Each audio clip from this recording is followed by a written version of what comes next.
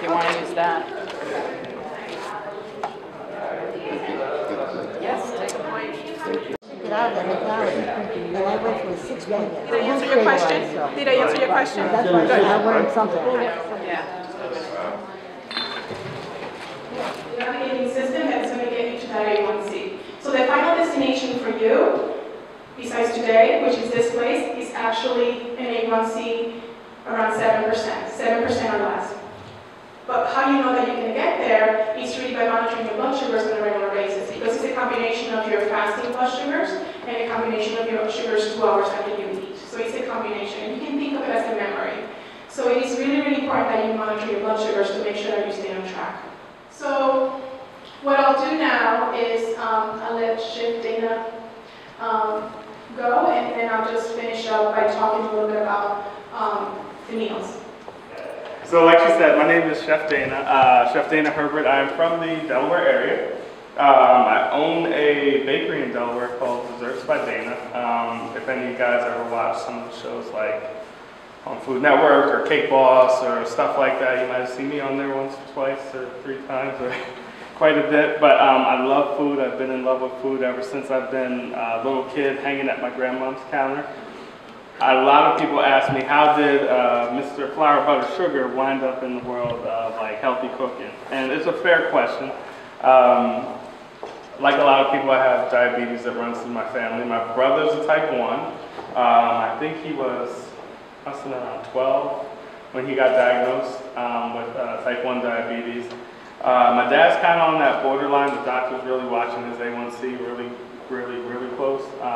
And my grandparents, they were diabetic before I even knew what diabetes was. I remember being little, and every time we were there, they would always say, I gotta go take my sugar pill. I gotta go take my sugar pill.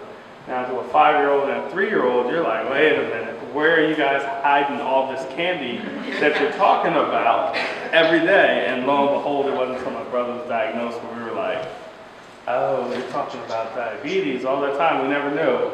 They just would go off and say, we're gonna take our sugar pill, we'll be right back. And we're thinking peppermints and all that other cool stuff.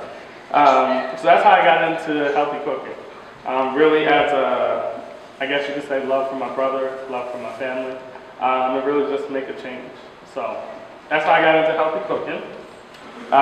Today we're gonna do 2 dishes. We're gonna do a smoked turkey chili verde, and we're gonna do an apple cranberry almond salad. How's that sound?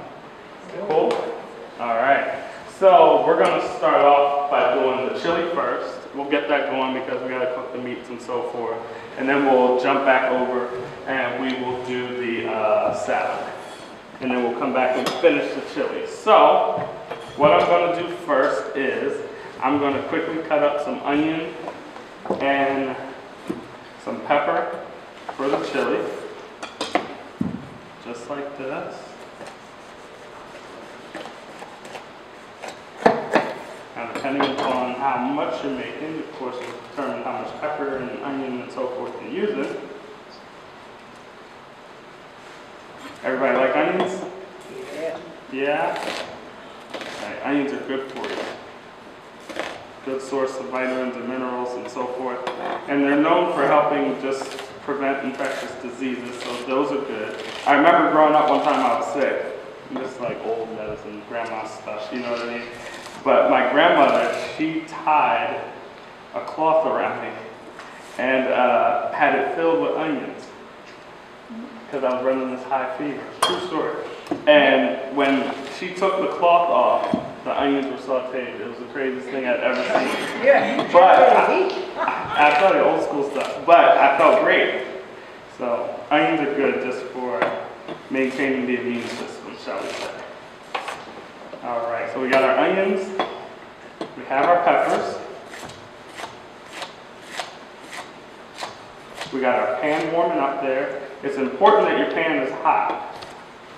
Anybody ever been to someone's house, show of hands, and the food's been greasy? A couple people, and a couple people are probably like, I don't want to raise my hand because they're sitting right next to me. But the reason it's greasy is because you started with a cold pan, you put cold food in there, there was cold oil. When the pores opened up, the oil just rushed into the food instead of sauteing it.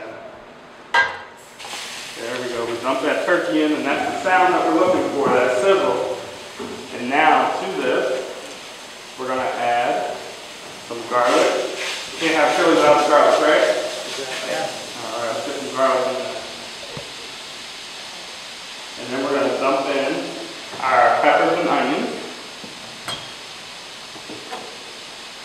It's a heavy cutting board, I like it. Okay, you gotta get that pot up? Yeah.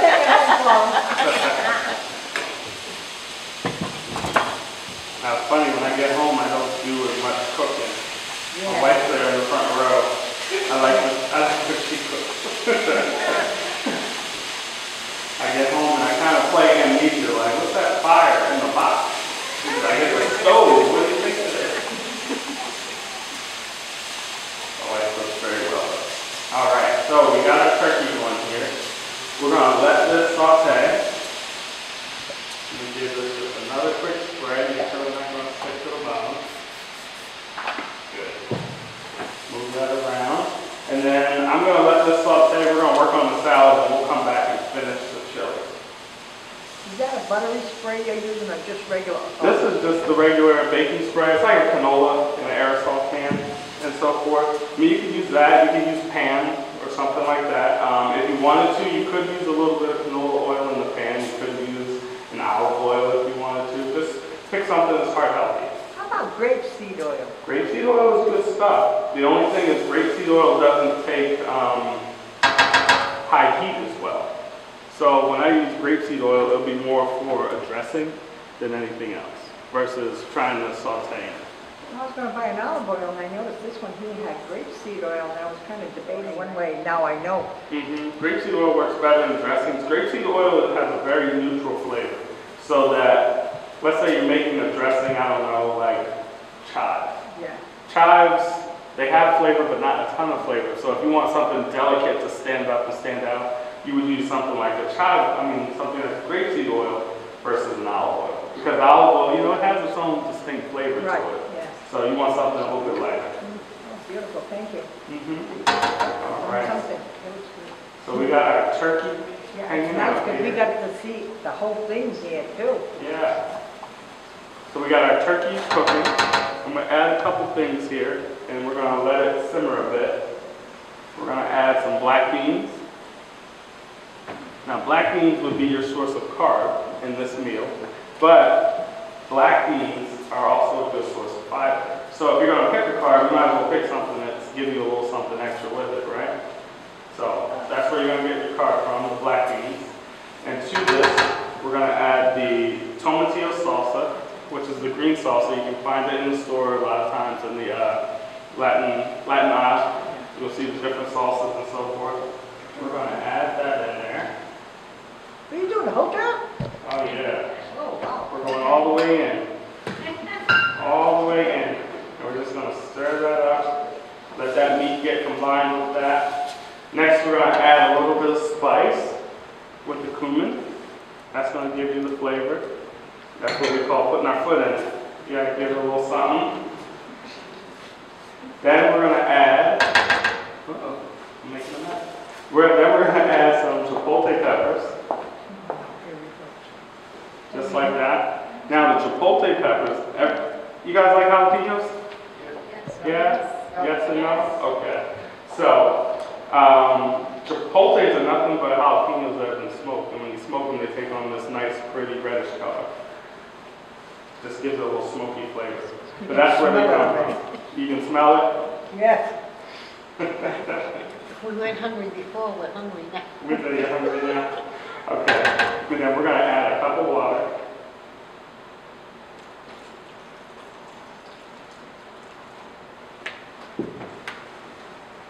And then we're just going to let this simmer a bit so all the flavors can combine and everything. And then when we come back, we're going to add some scallions, we're going to add some cilantro, and we're going to finish it up. Everybody like cilantro? Yeah. Who said no? Where's security at? We can get security right. Oh, look, they're like, we can get security right over there for them. You got to like what the chef's cooking. All right, but if you don't like cilantro, you can leave it out. You can always add like parsley or something like that. All right, so we're going to let that simmer and hang out. We're going to come over here And we are going to work on a salad. Now, who's a foodie out there? Yeah? You want to come play? No. No? You just want to eat. Who wants to come play with the chef? Oh, isn't that nice? He's picking out all the seeds now out of the lemon. All right. Now, what's your name? Barbara. Barbara. All right. Barbara's going to help me make the dressing today. So, Barbara, if you wouldn't mind, I'm going to have Barbara squeeze out the lemon juice into the bowl. I'm taking a set of gloves first. And Barbara's going to work on this dressing. Now, this dressing can be really, really easy. It's actually something you could give to your kids if you wanted them to play. If they, you know, like our daughter at home, she insists on sometimes wanting to help cook. So my wife lets her help her make pancakes and stuff like that. But this dressing you could do as well. Also, And if you don't want to do it in a bowl, you could do it in like a mason jar. Put all the ingredients in there.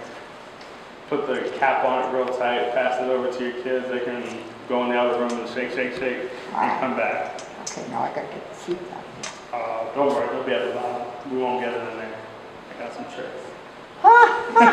Okay, I got some tricks. Don't worry. I got your back. okay. So while Barbara squeezes those lemons, I'm gonna start cutting these apples because these are gonna be the apples for the salad. Now I could do it all fancy smancy like in a restaurant, cut it and fan it out and so forth. But let's face it, we like to taste apple in every bite, right? Yes. I mean, don't you hate when you get a salad and you've eaten up all the good stuff in the first 5 bites and then you're just left with greens with just a little bit of dressing on it, right? That's the truth. So my advice as a foodie, and we're looking to eat healthy, cut your apples up real small. Nice and small so that you get a little bit of apple in every single bite. So I'm just gonna cut my apple up real small. Does he watch you when you're cooking and tell you how small to make it or whatever, huh? No, he just comes in with the tasting spoon. That's Oh! okay. Oh, I do the fun part. I just You're come- lucky. I come and taste. yeah, okay. If not, she'd never let you in. Right. All right, so we got our juice of the lemons in there. Yep, All righty, good here's the stuff. last one. That's the last one. Look at all the seeds, my God. I know. All right, so the next things we're gonna add our oil. Into that now? Mm-hmm. Excellent. Good to the last drop. That's right. We're gonna add our vinegar. Now that one there, we're using a white wine vinegar. Yeah. I mean, a white vinegar. You could use an apple cider vinegar. You could use a champagne vinegar. Some people- Malted, no? You could do that. You like malted? Yep. We can work that. All right. Next, we're gonna add the apple juice. How many cups is that? That is. I'm glad you asked. How many? It's, Do half of that. yeah, half. This has sugar, doesn't it? This is a no sugar added apple juice. However, you bring up a good point in that fruit, apples, Okay. or apple juice, Whew. they do have carbs in them. So you have to be mindful, like when you're out there eating, fruit will turn into sugar. So just be nice with that. Turn that off, because it looks like this is about done. Okay, next thing you're gonna add that sugar there in that dish. The little sugar here? Mm-hmm. Okay. We're gonna add the sugar. Now I know you're like, wait a minute, I'm diabetic, I can't have sugar. Yes, there's certain times that you can have in.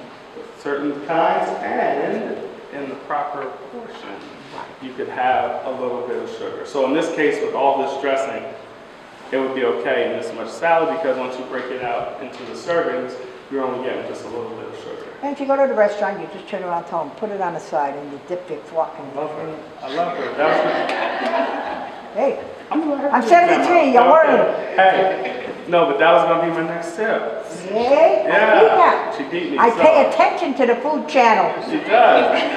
So when you go out to eat, like she said, get your dressing on the side. We do what's called the fork method. Now you're in control of how much dressing is actually on your salad versus in the back, where we just pour it on, we mix it, and out it comes.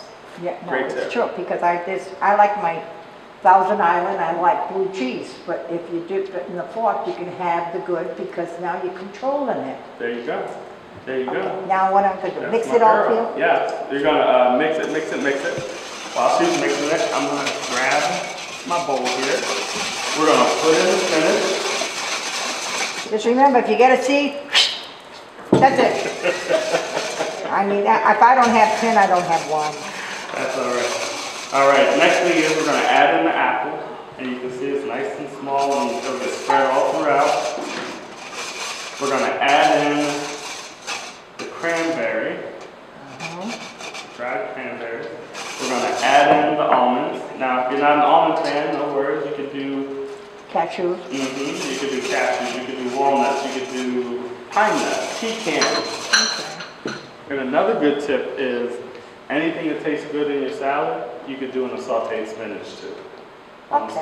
So if you liked everything you have there, you could saute your spinach and at the very end toss in your almonds, your cranberries, and your apple and mix it nice. Well, spinach right now has been doing pretty good on sale, so it's easier to buy spinach.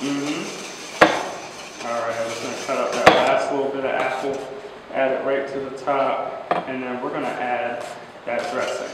Strawberry spinach salad. We are just doing a rendition of that because strawberries have been going out of season, you know, and they're changing since we're going into winter. We did the apple and we did the cranberry. All right. So let's pour some of your dressing on there. Can I just put this? Yeah, just nice and easy. Oh. Go ahead. And stop. All right, and now I'm gonna mix it up. Everybody give Barbara a round of applause. You're welcome. All right, so I'm on television now. that's it. That's it. Never mind the paper. All right, so I'm just mixing my salad up, and if you guys can see from there, if the greens are nice and shiny, which is what you're looking for, you want your greens to be nicely coated. My dad is funny, he loves French dressing. But his problem is sometimes when I watch him, he has what I call the lake at the bottom of the bowl. Like you've eaten your salad and it's still like this much like dressing kind of on the bottom of the bowl. And so you don't want that. And if you guys can see in here, when I pull the greens back, see right there, there's no dressing really hanging out at the bottom. So your greens are nicely coated, nicely tossed and everything. And that's what you're looking for with your salad. All right, so that's the cranberry apple almond salad. That's nice. Yeah. Courtesy of Barbara. And it smelled nice too. Yeah. Because it wasn't, I thought maybe the vinegar was going to be more overpowering, you know, and it's not. It's really got that hint of it, but it's the apple that's overpowering the apple juice. So this way here. Yeah. Yep. People always, they tend to think like, oh my goodness, I just came from the doctor. He told me I'm diabetic, I can't eat anything now. Not true, you just have to know how to cook it and how to season it and how to flavor it and so forth. And like she was saying, what's the proper portion size? You know what I mean? And knowing like, if you're gonna go for that little bit of cake or that little small piece of something, well then you need to adjust your diet in other areas so that the numbers work out. All right? But you can't eat it all the time, but every once in a while. And you know, Chef, her and I go out after PPAC, we go out for dinner. And the thing is, I've learned, when they give me my order and I'm looking at all the food, I order a container. I already pretty well cut up everything, huh, Jen? And I have it to take home and I eat. I will fill up on salad or sometimes I like soup, you know, first. But I bring home that so that I have it for the following day. Did everybody hear what she said? That was a great tip for eating out. Everybody heard it? Okay. Good. Yes. So basically what she's saying is that when she goes out to eat, she actually asks for it to go container before she digs in.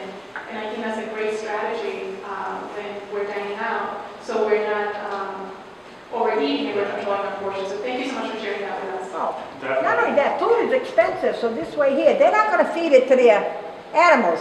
Mine's coming home to me. The other Because half. they're running the meal out later on. So this is actually very good. Very, very good. Yeah. So I mean, as restaurants, they're trying to show you, you know, value, and so they're giving you these huge portions, you know. But like she said, it doesn't make sense when you're looking at it. I mean, say like paella.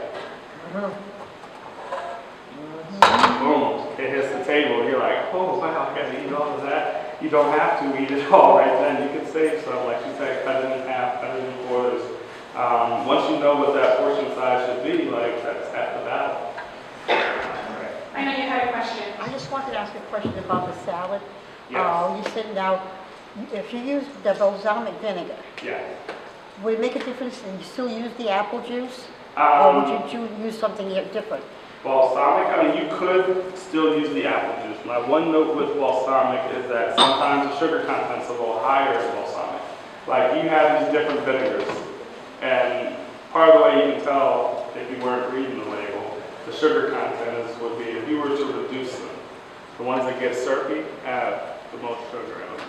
You know what I mean? Balsamic has more sugar in it than the apple cider or the white wine vinegar.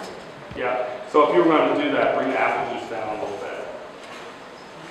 Very good question. Yeah. All right. So here we go. This is the end of the chili, and then to finish that, I just put on a little bit of fat-free cheddar cheese. And what I added in there while we were talking was just the scallions and the cilantro that I mentioned before. We're going to add in this fat-free cheddar, just like that. I'm definitely a cheese person.